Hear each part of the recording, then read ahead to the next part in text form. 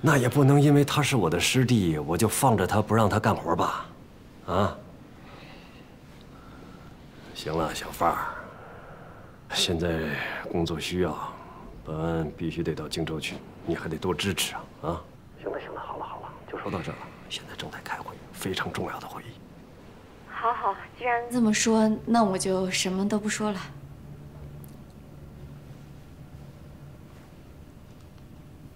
齐本安，你欠我一个大人情。是，大人情，大人情。怎么个意思啊？你还想要我向林满江开口，给你换个岗位啊？哎呀妈，这能换当然是好的了。哎，这林满江最听您这个当师傅的。再说了，这石红杏、齐本安，他们上去哪个不是靠了您的推荐呢？ 所以啊，妈，回头啊，你也跟林满江推荐我，哎，我也不比他们差呀。再说了，我才是你的亲生儿子啊。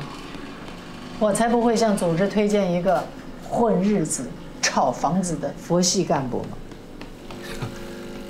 妈，你这不光与时俱进啊，你还知道佛系呢。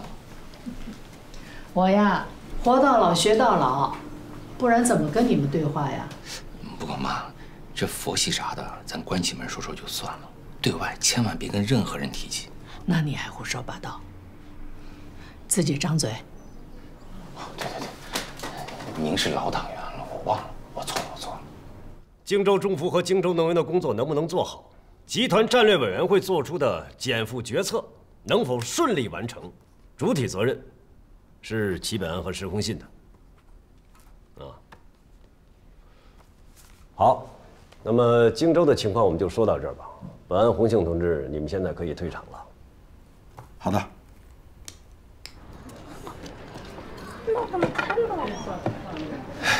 来，刘总这边。这皮董他老娘还没搬走啊？没搬走，一直在这儿住着呢。皮总啊，一到周末还准来看他老娘来。这个皮蛋他那么多套房子房叔啊，竟然让他老娘还住在这儿。这事儿啊，不能怪皮总，是他老娘死活都没搬。 劳模房嘛，皮丹都跟我说了，他这是在等棚户区拆迁呢，说让我在这儿啊也买几间破屋子，等市里棚户区改造启动后啊，再赚几套新房啊。哎呀，妈，你是不知道，这荆州能源的董事长啊，真的不是人干的活儿，天天挨骂，这工人骂，股民也骂。你要是不信的话，你就在网上去查一查，这网络暴力很厉害的。 我看皮蛋，你说牛俊杰一帮干部把企业搞好了，网络就不暴力了？怎么可能搞得好？现在跟以前不一样了。我刚到荆州能源的时候，那没看什么价，见风就涨。现在呢，天天就知道跌，都快跌到地板下面了。所以呀，形势好的时候你当董事长了，现在形势不好了就想溜了。皮蛋，你是党员干部。 得有点责任心。妈，我跟你说实话吧，我是不可能和牛俊杰继续合作下去的。他这个人什么缺德事都能干得出来，我不跟他争，我认了啊！哎呦，行了，别说了。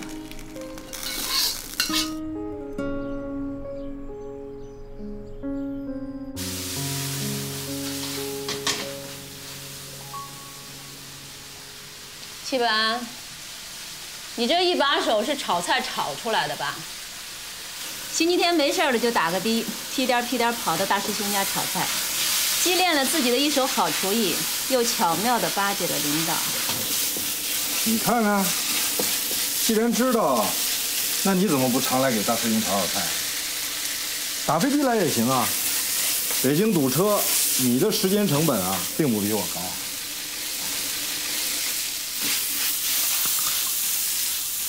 哎，别光吃了，赶紧给大师兄打个电话，问问他怎么还不回来。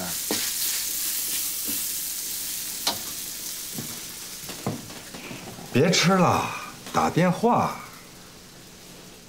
你还不是我领导呢，还没宣布呢。那我就先预热预热，学习领导你。打电话。大师兄是大领导，提前跟我说过了，他今天事儿特多。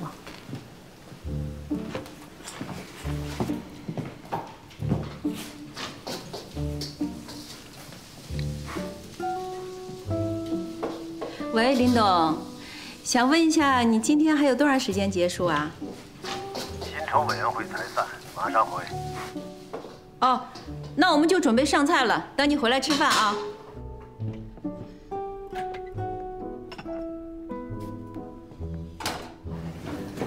你说什么啊？又想到保险公司去了？哎呀，荆州中福参股长命保险，保险最近几年的发展势头很不错的。然后呢，再把人家搞垮。哎呀，皮蛋，我都不知道你怎么想的。妈，我去不去还不是你一句话的事儿啊！现在林满江是中福集团的老大，这石红杏别说了，我不会去说的。妈要脸面，人家组织上也要有脸面。行，那今天的会谈到此结束啊。皮蛋，听妈一句劝，在其位就要谋其政，别让人家工人骂。哎呀，他们要骂的就让他们去骂，是不是？你赶紧吃饭吧，一会儿都凉了，我走了。你不吃了？哎呀，不吃了。找皮蛋要钱去。谁呀？妈，那个牛俊杰过来了，估计要闹事儿。皮蛋，妈去开门。都是一个班子里的同事，好好跟人家说啊！哎呀妈的，有什么好说的呀？他就是牛魔王，快，到里面躲会儿，来。我不是怕牛魔王，我是怕丢人。哎呀，我知道。哎呀，辛苦了啊，辛苦了，来坐。呀，这手艺不错嘛，你看这几个小菜弄得很经典呐，啊。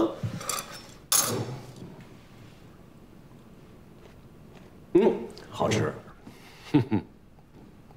红杏，手艺见长啊！主要是有本安指导，他让我咋干我咋干。他炒菜都炒上来了，这好经验我不得学着点儿。是红杏，你又小心眼了。人家本安什么时候到我家炒过菜啊？还不是因为你来了。这些菜啊，都是给你炒的。真是的，师姐啊，你就受宠若惊吧。也就你有这待遇。哎，等一下。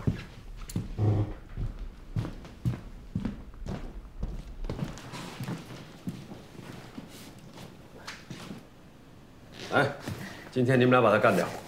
哎，等会儿，咱们不等嫂子了呀？不用等了，去机场接儿子去了。小伟从美国回来了，毕业了，这回啊能在国内多待些日子。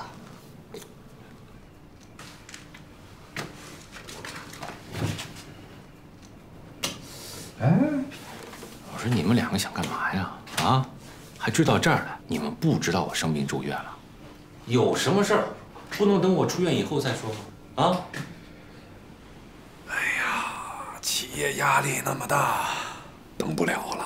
你是总经理，这事儿你跟我说得着吗？你是董事长啊，荆州能源一把手啊，我是给你打工的。你看你这话说的啊，你给我打工，我给谁打工啊？我们都是在为人民服务嘛。哎，没错，为人民服务。可是荆州能源矿上这一部分人民呢，他们对咱俩的服务很不满意。你看这事闹的，咱俩得改进，是不是？改进？你就是这么改进的啊？你安的什么心？你是不是想逼着我们家老太太开粥厂卖粥啊？皮董事长，我们牛总啊，这也是没办法了。这次啊，就先解决1亿5。你俩看我这个破房子值不值1亿5啊？还是我值1亿5？要是值的话，哎，你俩拿去拍卖，我没有意见。就算我为荆州能源做贡献了，行不行？不过一说到房子啊，我倒想起一个事儿来。你看这样，咱们把荆州河西南宇宙中心那栋小楼给它卖了，卖个7、8千万应该没有问题啊。皮董事长啊，那栋小楼啊，早就被6家法院轮候查封了。是吗？不是马，是驴。哎呀，老牛，你看你这是太幽默了啊！玩笑归玩笑，但师兄啊，我跟我红杏师姐跟您这关系，咱们集团上上下下那可是人尽皆知啊。现在您派我到荆州去当这个董事长兼党委书记，别人肯定要瞎议论。当然，也许是我多虑了。不是多虑，肯定有人议论。也许现在就满城风雨了，升不上去的人，肯定会骂我开邻家铺子。我能见人就解释啊？不能啊！李本啊，决策者要有担当，要经得起误解。我知道，毕竟在您身边磨练了这么多年，我比之前也成熟多了嘛。我看你还不成熟，还得跟大师兄多学着点儿。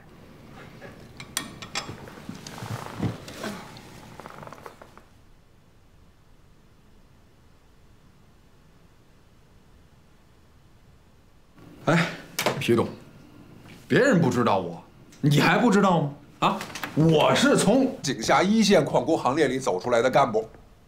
我不能，我也不忍心看着工人在井下一线流血流汗。哎呀，我知道，所以这个问题要解决吗？一定要解决。哎呀，皮董，你终于开了金口了。你说，怎么解决？哎，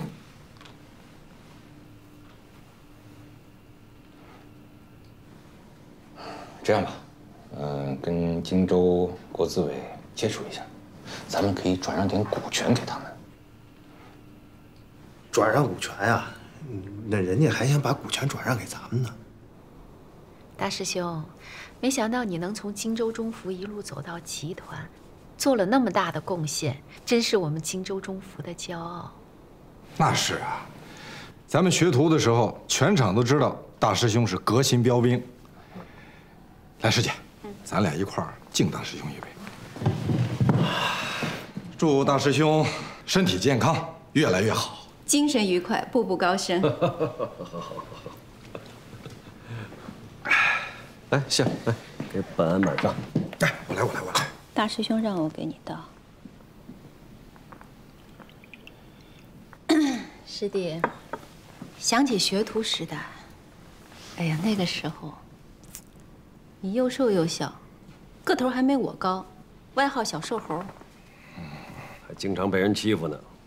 包括你石红星，你拧得本安是满车间乱跑啊。他那时候最怕见你了，看见你就像看见了大老虎，是吧，本安？师兄，咱们喝酒，您别编排我，咱喝酒。我师姐对我还是不错的。你喝呀。好，我喝。就是嘛，我亲爱的大师兄，欺负本安的不是我，是段公班那帮徒工。我印象最深的那一次，段公班的人在南澡堂捉弄齐本安，把本安捆了个老头看瓜。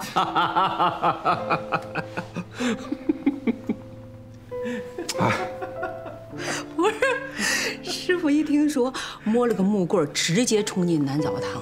我的个妈呀！把那帮兔崽子打得鬼哭狼嚎的，虎口里就住了看瓜人。何止段公班那帮小兔崽子呀？那当时澡堂子里一大帮光屁股的老爷们儿，全都受了惊吓呀。那时候师傅也就30多岁吧，那可是真正的爱徒如子的女汉子。师兄啊，师兄，还有我的师姐，求你们了啊，求你们了！那些陈年往事咱就不提了啊。谁小时候还没尿过炕啊？来，算我求你们了，咱们喝酒。来，你敬师傅一杯吧。对。好，那我单独先敬师傅一杯。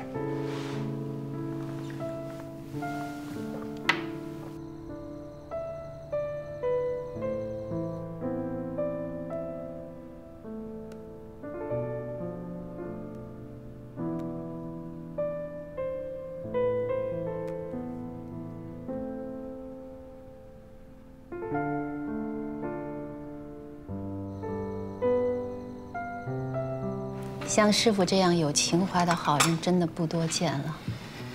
我还记得当年为了把你推上去，师傅主动把全国劳模的名额让了出来。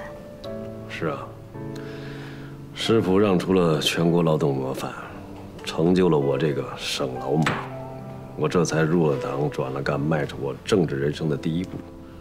师傅对我来说就像是亲爹亲娘啊。那对你们也不错呀。石红星，你能上来那可是师傅推荐的。师傅推荐的不错，那也是我能干呀。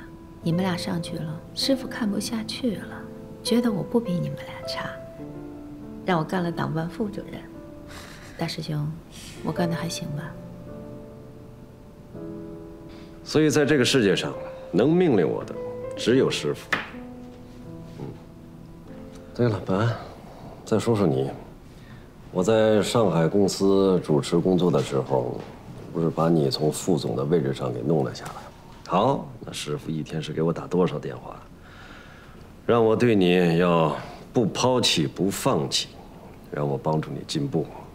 是啊，后来师傅跟我说了，所以啊，大师兄，这些年也真的多亏了你一直对我帮助提携。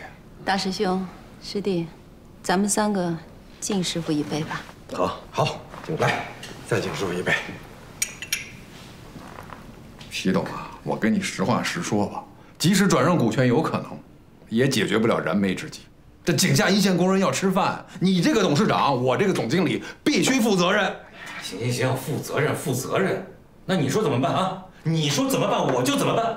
你给石红星打电话，找他借1亿5，现在就打。你开玩笑呢？你是他老公，你都借不到，你让我去借？你那边电话一放下，他立马打电话过来，把我狠狠的一通批评。他说了，他替我们担保了22个亿。那你就找林满江借，他不能不管工人死活。再说了，你这堆火炭矿产，那不都是集团做主买下来的吗？我说牛俊杰，你什么意思？没完没了了是不是？我告诉你啊，我就一句话，我没钱。我没钱，我知道你没钱，但你有责任，你有找钱的责任。谁说我找钱的责任了？我又不是开银行的。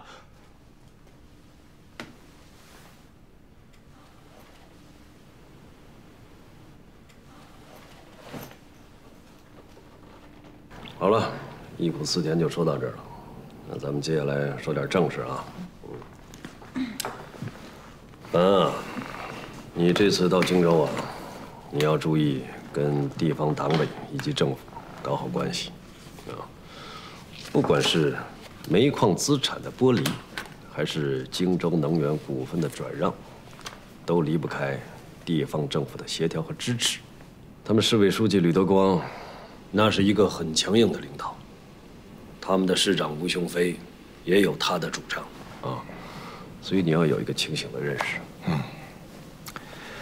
不过在我看来，吕德光他们也不是所有事情都强硬的，他们也是分人分事儿的。矿工区的改造，他和吴市长就不那么强硬了。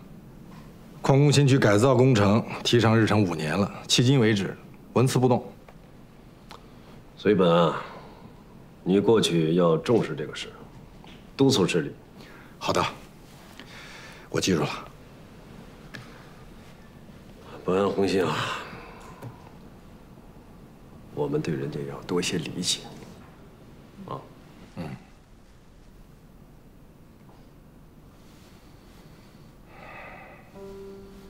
红星啊，我还要再次提醒你啊，本安到荆州来做董事长和党委书记，我是专门找你谈过话。你最后表态，欢迎。是的，我不欢迎我师弟，还能欢迎谁呢？所以你要摆正位置哦，认清谁是一把手，啊。大师兄，我现在已经弄得清清楚楚了。在中福集团，您是一把手；在荆州，齐本安是一把手。你只管放心，你们2位领导指向哪里，我打向哪里。我说到做到，讲党性，讲原则，还讲同志间的一份美好的感情。很好，红杏同志的表态很好，本安你也得有个态度啊。好，那我先敬我师姐一杯。到了荆州之后，还请师姐多支持，多帮助。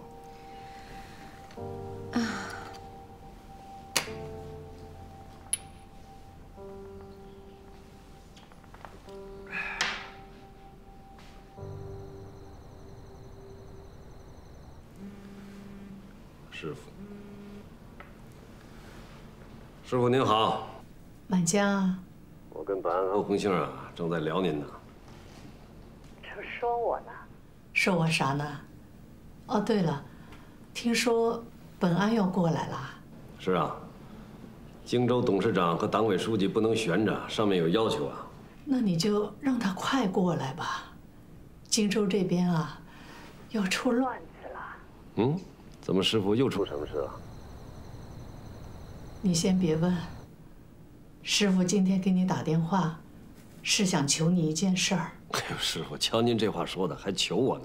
有话您尽管说。我替荆州能源公司向集团请求。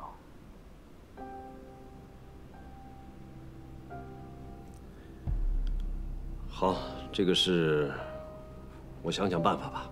不是想想办法，要拿出办法，一定要有办法。好，我答应您，一定办到。答应了。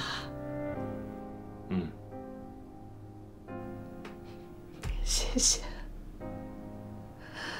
满江，师傅，谢谢你啊！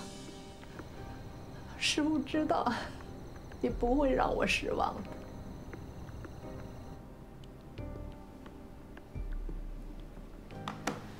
肯定是牛俊杰这无赖逼到师傅门上了。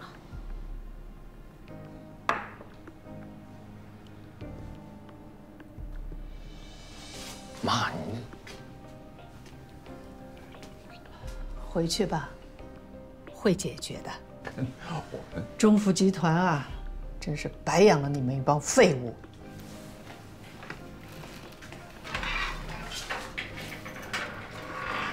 妈，您今天真是太伟大了。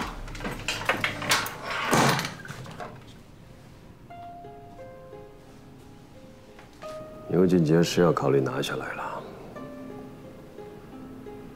逼宫竟然逼到了我的头上，不少干部群众还举报他。查，好好查一查。石红星，既然他这么不识抬举，我劝你还是当断则断。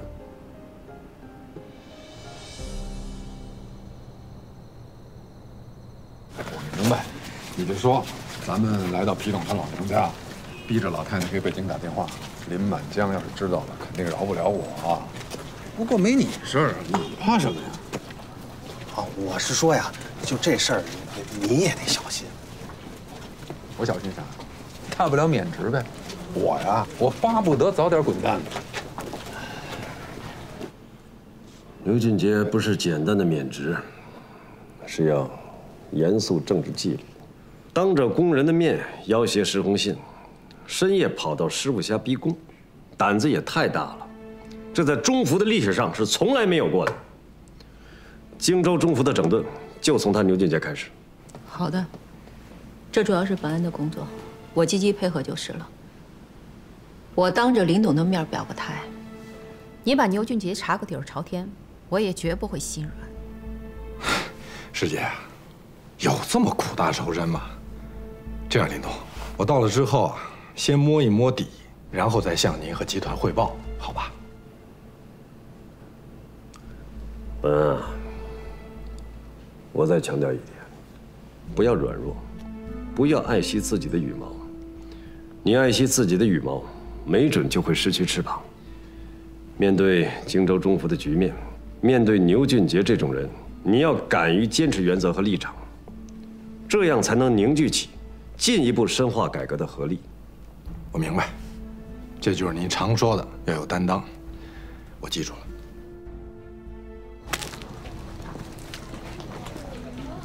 老钱，我再跟你强调一下，等今天这笔款发下来以后，记住了，必须给井下一线工人实发到手，绝对不能挪为他用。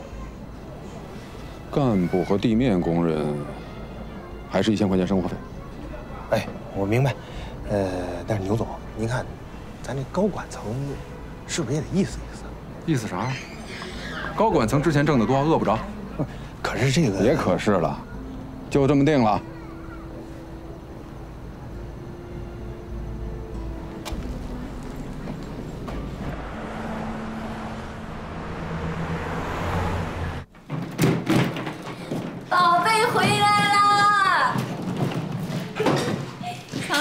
爸。呀！佳怡。 小伟都成大小伙了呀！哎呀，真是的，这要走在大街上都不敢认了。秦叔好，你好，红杏、本安，你们这是要走啊？我们这才刚回来，多坐会儿。哎，不了不了，荆州还这么多事儿呢。林董、嫂子，你们一家人赶紧团聚吧！啊，哎呀，是啊，我们走了。啊，行，少爷再见，拜拜啊，再见，乖。好，再见，小伟。哎，本安，再跟你啰嗦几句，回去啊，跟你们家老范说。 别为孩子事操心，不就上国际学校吗？啊，星期天接家里来，有你嫂子照顾着，肯定比他照顾得好。谢谢大师兄。这个可是你们家里事儿已经这么忙了，我哪好意思再给您添麻烦？您放心，我能处理好。行，那我们走了。大师兄，你早点休息，我们走了啊。早点休息。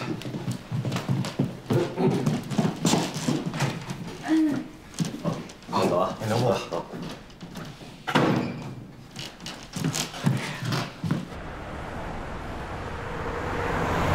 范家慧，你是想坚决彻底的害死我是吧？我跟你说了不让你给林满江打电话，你还偏打，你胆儿肥了是吗？我是给林满江打电话了，可是他没有同意我的建议，我是想害你没害成，知道吧？呦，学会谦虚了。我让你害成了，领导说了，为了照顾我们一家人在北京团聚，改变主意了，让我继续留在他身边，专业拎包。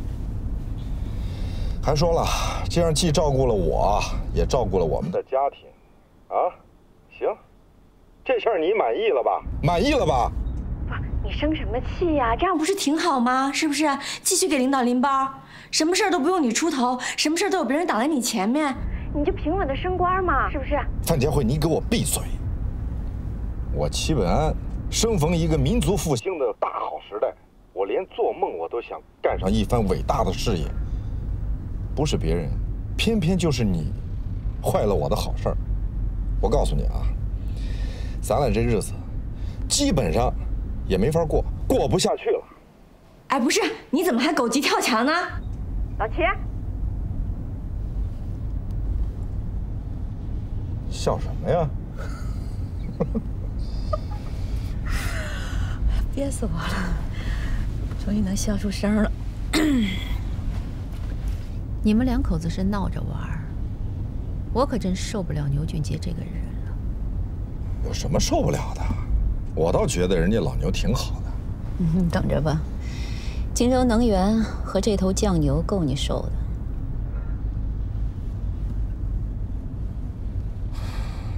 哎呀，这一天又算过去了。哎呀，累死我了！爸，没睡呢吧？啊。 我想了想啊，这话还是得跟你说。我觉得呀，有些事儿你就是自找的，纯属活该。行，我活该，我活该。闺女，去睡吧啊，爸累死了。不是，你听我说完啊。哎，你说你这当老总也当了这么多年了，你怎么还这么一根筋啊？啊，别人都是碰到麻烦事能躲就躲，能滑就滑，你呢？你倒好，硬上，还净跟我妈对着干。 你是站着说话不腰疼，吃着零食管闲事儿，啊！行了，别给我捣乱了啊！睡觉去吧你。老爸，我看你啊，你这回是完蛋了。我告诉你啊，我妈肯定饶不了你，你等着吧，有你跪搓衣板的时候啊！你爸什么时候跪过搓衣板啊？你爸这辈子最恨的就是奴颜媚骨、卖国求荣。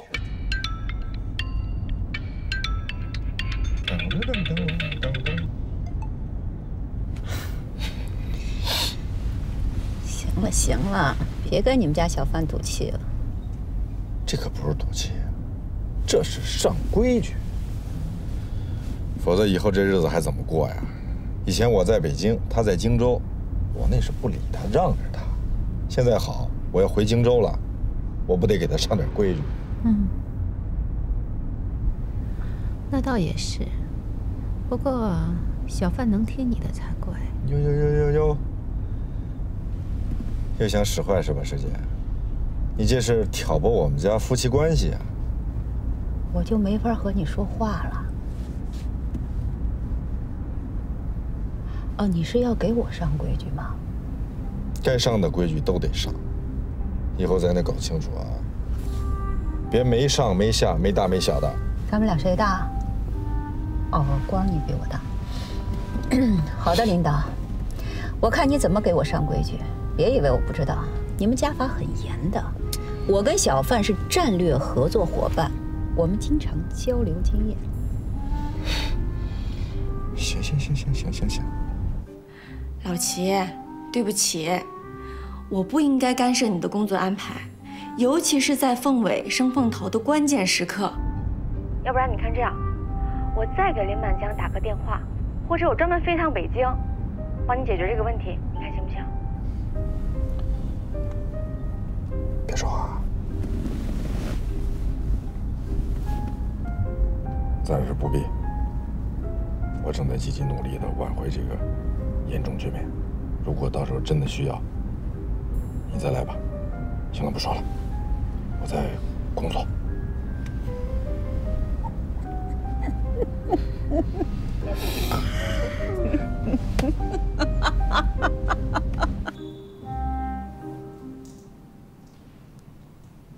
那你今天晚上到了荆州就不回家了？不会，坚决不会。先让他着着急，担担心吧。你齐北安真坏，一天比一天贼。哼，你石红杏也不是省油的灯啊。今天晚上在大师兄家吃饭，菜都是我炒的，怎么感觉好像都是活你干的一样？你炒一个菜了吗？啊？你看你当时那一脸欣然接受的样子。本安，你这一把手就这水平啊？你就这点小风也抢？什么叫我抢啊？啊？我告诉你，我就是看不惯你这种小聪明。咱说好，以后到了荆州，不管大事小事，咱都要实事求是。是，实事求是。实事求是。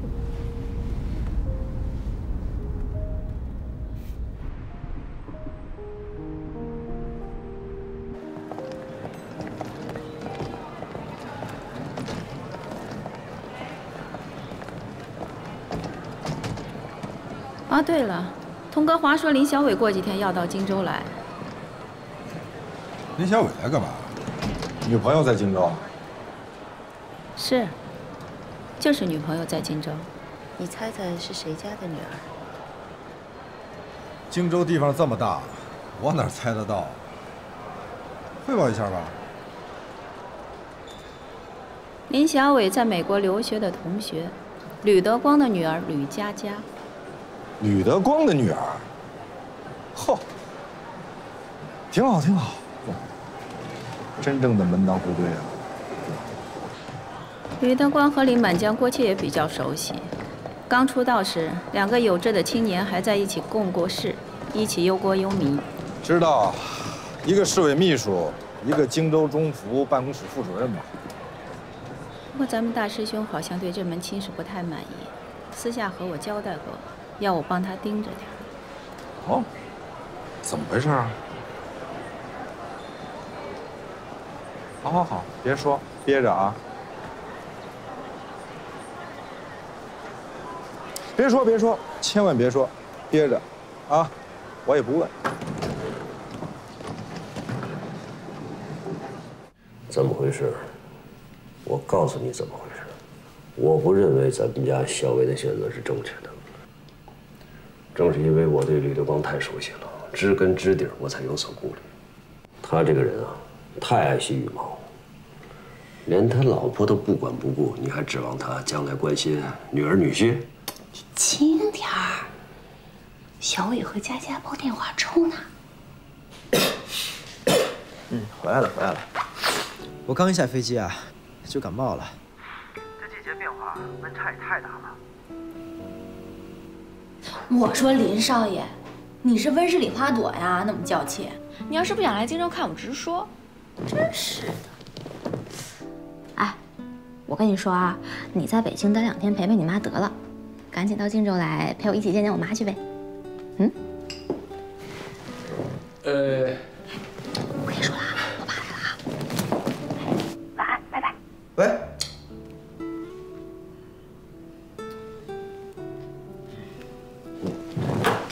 趁热吃点，刚熬出来的。哟，吕书记，您这还亲自服务呢。小薇，我提醒你啊，头脑不要发热，你要综合考虑是否能对这份感情承担起重托，在没有把握之前，你做事要有分寸。爸，你这也太老古董了吧？咱今天把话说清楚啊，这个是我的底线，也是你作为男人的责任。如果超出这个底线，到时候我不管你愿意不愿意，你必须结婚，否则你从这个家你给我滚出去。爸，明白了，明白了，小伟明白了。哎呀，明白了。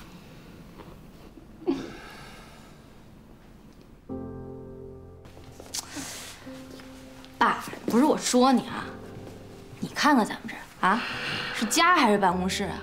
怪不得我妈抱怨你，跟你离婚。要我也离。你得把工作和生活分开。这世界上啊，没有几个人像你这样活的。你懂什么呀？有的人喜欢在家里挂大美人图，有的人喜欢挂什么名人字画。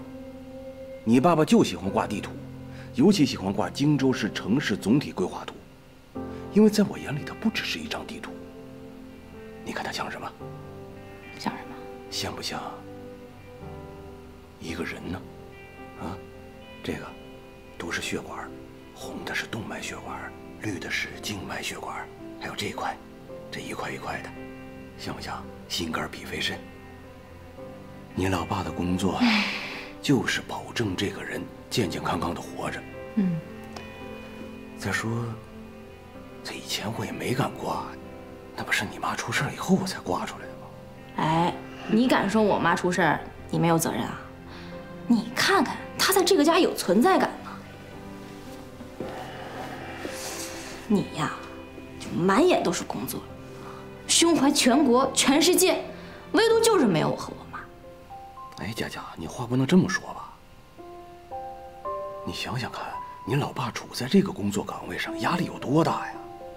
我要不好好干，不尽责、不尽心，那老百姓会骂娘的，让党和政府脸上无光。人民又赋予我这么重的责任，你说我敢掉以轻心吗？你说这个吧，没错，我也能理解，但是。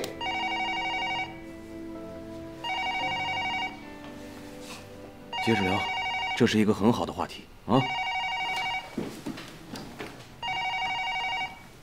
喂，哎，吴市长，我正要找你。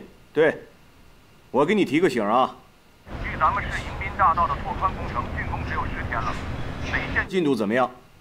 德光书记啊，我先简单的向您汇报一下啊。